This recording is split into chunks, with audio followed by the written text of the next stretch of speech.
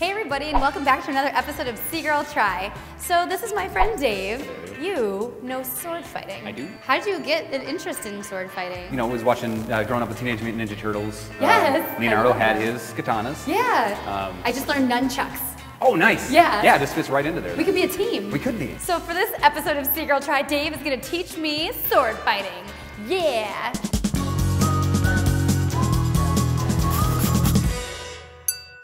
Something everybody should know, you never, ever, ever, ever, ever practice with any type of a real metal sword. They're real and they're heavy and they can cut and hurt. Yeah. You start with the wood and you start with someone who knows what they're doing. Right, like you.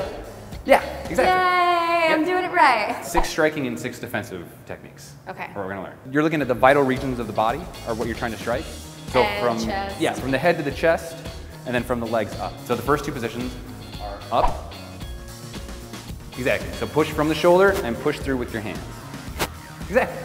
And 1, 2.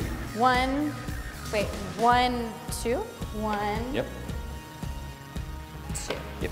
Ah, it makes it feel more real when someone's there. So that'd be 3 right there, and then 4 to the other side. So the next one is just the circle around and to the head. It's like swinging an axe. So imagine you're chopping a piece of wood. Oh, and that's when those people do this. Yeah. Yeah, I know that one where it's, I don't know why, it's like the typical movie like, ah, and, you know, and the person's chopping down and you're like, no. And the last one is just a thrust.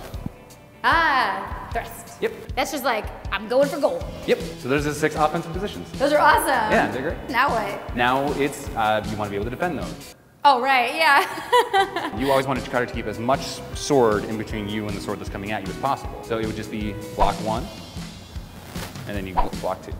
And for 3 and 4, we'll see what actually go down. Firm arm, strong hand, cross your body for 4. It doesn't feel very strong. I feel like I'm like, dooby-doo. Definitely takes a lot of practice. Yeah. Well, how do you block the thrust? Oftentimes, the thrust is... Yeah, how do you block someone doing this at you? So if the thrust is coming in, you'd sweep it away from your body, which then gives you to carry your sword around and try to attack. Yeah. Yeah. Yep. So you go 1, and then 2, push it away. Oh, I don't know what I'm doing. I don't, oh, sorry. 1, 2, 3, 4. I'm glad I wish that all of the battlers, like I wish all of my opponents would just shout it out to me. Yeah. I'm gonna go 2 and then 4. Oh, thank you, sir. I'm gonna go 2, 4, 1, and then thrust. I'm not gonna call out any numbers or anything like that. Don't end up killing me. I won't.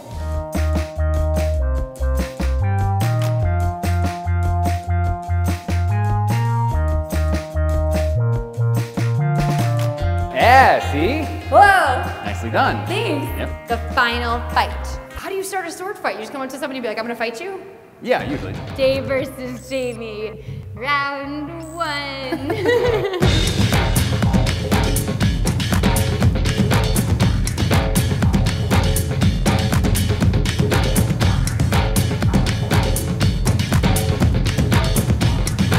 Yeah! Nicely done.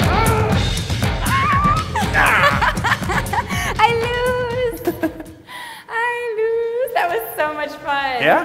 That was a great fight. Tea, please. Tea. A little bit of tea, anyone? I would give this 7 out of 10 swords because it's such an old-fashioned skill that deserves to be brought back around again and again. It's a lot harder than it looks, actually. That's it for this week on Gurl Try. Stay tuned next week for another new episode. I like how your eyes are definitely leading exactly.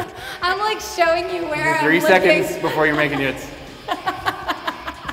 There's no armor on the butt. They never protected the tokas. They never. It just doesn't make sense. Yeah, cut the butt. Cut the butt. Cut the butt. Should be your new theme song. Cut the butt. Cut the butt. Cut the butt. Cut it. Cut the butt. Cut the butt.